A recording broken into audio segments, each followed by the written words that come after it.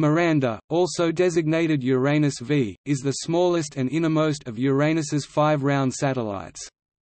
It was discovered by Gerard Kuiper on 16 February 1948 at McDonald Observatory, and named after Miranda from William Shakespeare's play The Tempest. Like the other large moons of Uranus, Miranda orbits close to its planet's equatorial plane. Because Uranus orbits the Sun on its side, Miranda's orbit is perpendicular to the ecliptic and shares Uranus's extreme seasonal cycle. At just 470 km in diameter, Miranda is one of the smallest closely observed objects in the Solar System that might be in hydrostatic equilibrium, spherical under its own gravity. The only close-up images of Miranda are from the Voyager 2 probe, which made observations of Miranda during its Uranus flyby in January 1986. During the flyby, Miranda's southern hemisphere pointed towards the Sun, so only that part was studied. Miranda probably formed from an accretion disk that surrounded the planet shortly after its formation, and, like other large moons, it is likely differentiated, with an inner core of rock surrounded by a mantle of ice. Miranda has one of the most extreme and varied topographies of any object in the Solar System, including Verona Rupes, a 20-km-high scarp that is the highest cliff in the Solar System, and chevron-shaped tectonic features called coronae. The origin and evolution of this varied geology, the most of any Uranian satellite, are still not fully understood, and multiple hypotheses exist regarding Miranda's evolution.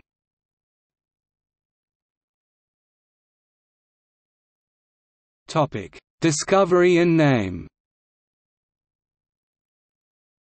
Miranda was discovered on 16 February 1948 by planetary astronomer Gerard Kuiper using the McDonald Observatory's 82-inch (2080 mm) Otto Struve telescope. Its motion around Uranus was confirmed on 1 March 1948.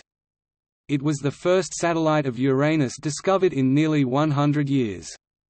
Kuiper elected to name the object, Miranda, after the character in Shakespeare's The Tempest, because the 4 previously discovered moons of Uranus, Ariel, Umbriel, Titania and Oberon, had all been named after characters of Shakespeare or Alexander Pope.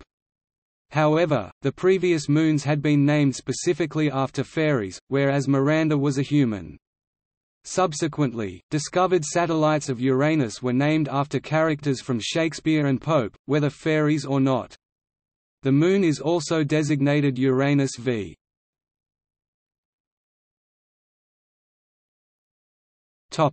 Orbit.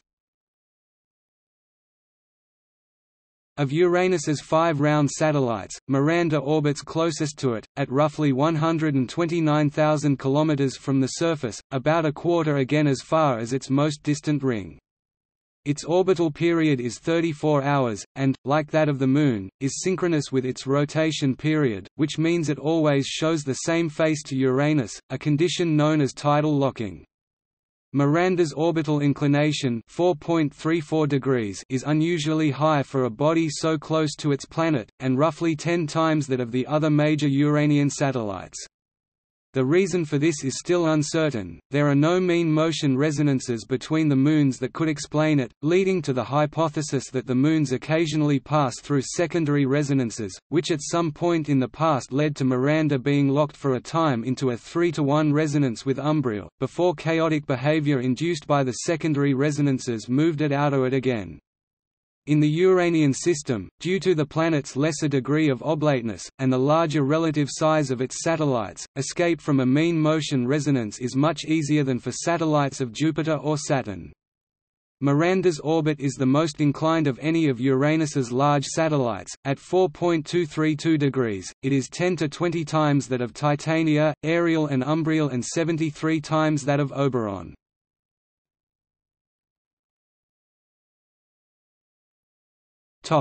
Composition and internal structure. At 1.2 grams per cc, Miranda is the least dense of Uranus's round satellites. That density suggests a composition of more than 60% water ice. Miranda's surface may be mostly water ice, though it is far rockier than its corresponding satellites in the Saturn system, indicating that heat from radioactive decay may have led to internal differentiation, allowing silicate rock and organic compounds to settle in its interior. Miranda is too small for any internal heat to have been retained over the age of the Solar System. Miranda is the least spherical of Uranus's satellites, with an equatorial diameter 3% wider than its polar diameter. Only water has been detected so far on Miranda's surface, though it has been speculated that methane, ammonia, carbon monoxide or nitrogen may also exist at 3% concentrations. These bulk properties are similar to Saturn's moon Mimas, though Mimas is smaller, less dense, and more oblate. Precisely how a body as small as Miranda could have enough internal energy to produce the myriad geological features seen on its surface is not established with certainty, though the currently favored hypothesis is that it was driven by tidal heating during a past time when it was in 3:1 orbital resonance with Umbriel. The resonance would have increased Miranda's orbital eccentricity to 0.1, and generated tidal friction due to the varying tidal forces from Uranus. As Miranda approached Uranus, tidal force increased; as it retreated, tidal force decreased, causing flexing that would have warmed Miranda's interior by 20 K, enough to trigger melting. The period of tidal flexing could have lasted for up to 100 million years. Also, if clathrate existed within Miranda, as has been hypothesized for the satellites of Uranus, it may have acted as an insulator, since it has a lower conductivity than water, increasing Miranda's temperature still further. Miranda may have also once been in a 5:3 orbital resonance with Ariel, which would have also contributed to its internal heating. However, the maximum heating attributable to the resonance with Umbriel was likely about 3 times greater.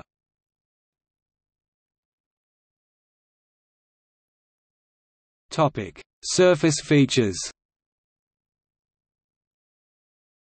Due to Uranus's near sideways orientation, only Miranda's southern hemisphere was visible to Voyager 2 when it arrived. The observed surface has patchwork regions of broken terrain, indicating intense geological activity in Miranda's past, and is criss-crossed by huge canyons, believed to be the result of extensional tectonics. As liquid water froze beneath the surface, it expanded, causing the surface ice to split, creating graben. The canyons are hundreds of kilometers long and tens of kilometers wide. Miranda also has the largest known cliff in the Solar System, Verona Rupes, which has a height of 20 km (12 miles). Some of Miranda's terrain is possibly less than 100 million years old based on crater counts, while sizable regions possess crater counts that indicate ancient terrain, while crater counts suggest that the majority of Miranda's surface is old, with a similar geological history to the other Uranian satellites. Few of those craters are particularly large, indicating that most must have formed after a major resurfacing event in its distant past. Craters on Miranda also appear to possess softened edges, which could be the result either of ejecta or of cryovolcanism. The temperature at Miranda's south pole is roughly 85 K, a temperature at which pure water ice adopts the properties of rock. Also, the cryovolcanic material responsible for the surfacing is too viscous to have been pure liquid water, but too fluid to have been solid water. Rather, it is believed to have been a viscous, lava-like mixture of water and ammonia, which freezes at 176 K (-97 degrees Celsius), or perhaps ethanol. Miranda's observed hemisphere contains 3 giant racetrack-like grooved structures called coronae, each at least 200 kilometers (120 miles) wide and up to 20 kilometers (12 miles) deep, named Arden, Elsinore and Inverness after locations in Shakespeare's plays. Inverness is lower in altitude than the surrounding terrain, though domes and ridges are of comparable elevation, while Elsinore is higher. The relative sparsity of craters on their surfaces means they overlay the earlier cratered terrain. The coronae, which are unique to Miranda, initially defied easy explanation. One early hypothesis was that Miranda, at some time in its distant past, prior to any of the current cratering, had been completely torn to pieces, perhaps by a massive impact, and then reassembled in a random jumble. The heavier core material fell through the crust, and the coronae formed as the water refroze. However, the current favored hypothesis is that they formed via extensional processes at the tops of diapers, or upwellings of warm ice from within Miranda itself. The coronae are surrounded by rings of concentric faults with a similar low crater count, suggesting they played a role in their formation. If the coronae formed through downwelling from a catastrophic disruption, then the concentric faults would present as compressed. If they formed through upwelling, such as by diaperism, then they would be extensional tilt blocks, and present extensional features, as current evidence suggests they do. The concentric rings would have formed as ice moved away from the heat source.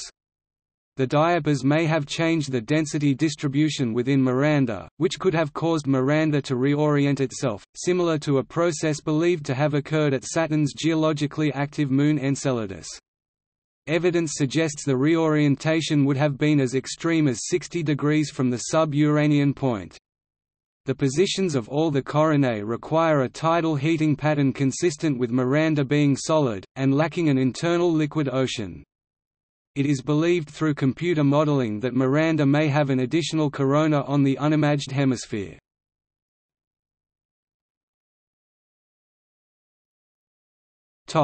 Observation and exploration. Miranda's apparent magnitude is +16.6, making it invisible to many amateur telescopes. Virtually all known information regarding its geology and geography was obtained during the flyby of Uranus made by Voyager 2 on January 25, 1986. The closest approach of Voyager 2 to Miranda was 29,000 kilometers (18,000 miles), significantly less than the distances to all other Uranian moons. Of all the Uranian satellites, Miranda had the most visible surface. The Discovery team had expected Miranda to resemble Mimas, and found themselves at a loss to explain the Moon's unique geography in the 24-hour window before releasing the images to the press. In 2017, as part of its Planetary Science Decadal survey, NASA evaluated the possibility of an orbiter to return to Uranus sometime in the 2020s. Uranus was the preferred destination over Neptune due to favorable planetary alignments meaning shorter flight times.